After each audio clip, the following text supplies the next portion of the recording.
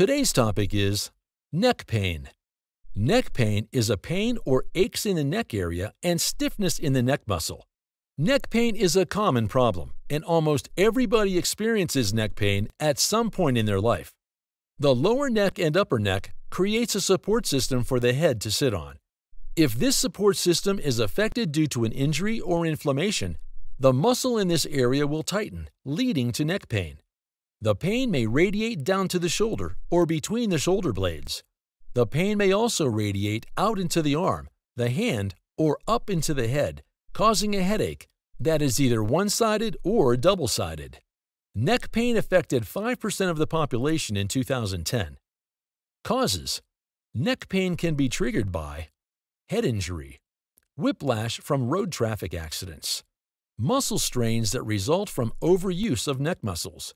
This can be caused by a poor neck position while sleeping, sitting at a desk for a long time, particularly computer work, degenerative disc disease, herniated disc, certain types of cancer, pinched nerve, stress, physical or emotional stress, minor injuries or falls, such as during sporting events, rheumatoid arthritis, osteoporosis, cervical spondylitis, cervical spine fracture, mononucleosis, spinal stenosis, infections such as epiglottitis, torticollis, ankylosing spondylitis, fibromyalgia, meningitis, subarachnoid hemorrhage, polio, Paget's disease of the bone, polymyalgia rheumatica.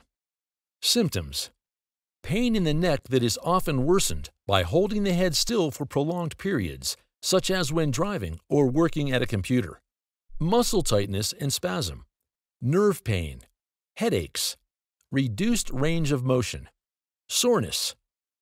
You should seek help for a medical emergency if pain is severe. Persists for days without relief.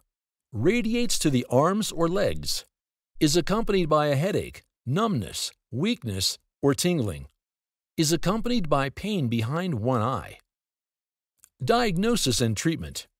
Your doctor may be able to determine the cause of neck pain from your medical history and physical examination. The doctor will check for tenderness, numbness, and muscle weakness. The doctor may also use tests such as X-rays, MRI, and CT scan to find the exact cause of the pain. These scans can assess the spine and be used to show problems in the nerve. Blood tests can also be used to provide evidence of inflammatory conditions that may be contributing to the neck pain. Electrocardiography test may also be used to evaluate the electrical activity in the nerves. This may help to determine whether specific nerves are working. Treatment. Treatment options depend on the cause of the neck pain. Mild neck pain usually resolves with self-care within 2 to 3 weeks. If this does not work, prescription medications and muscle relaxants may be recommended by your doctor. Physical therapy, where you are taught correct posture, alignment, and neck straightening exercises and other measures, may help to relieve the pain. Local injection of corticosteroid into the muscles in your neck may also help with pain. Surgery is rarely needed, but may be an option for relieving spinal cord compression. Home remedies such as jacuzzi treatment, neck pain relief exercises and stretches, neck pain relief products such as neck pillow may also be helpful. Thank you for watching our video. Please do not forget to like and share the video. Also, please subscribe to the channel to stay updated on our latest videos.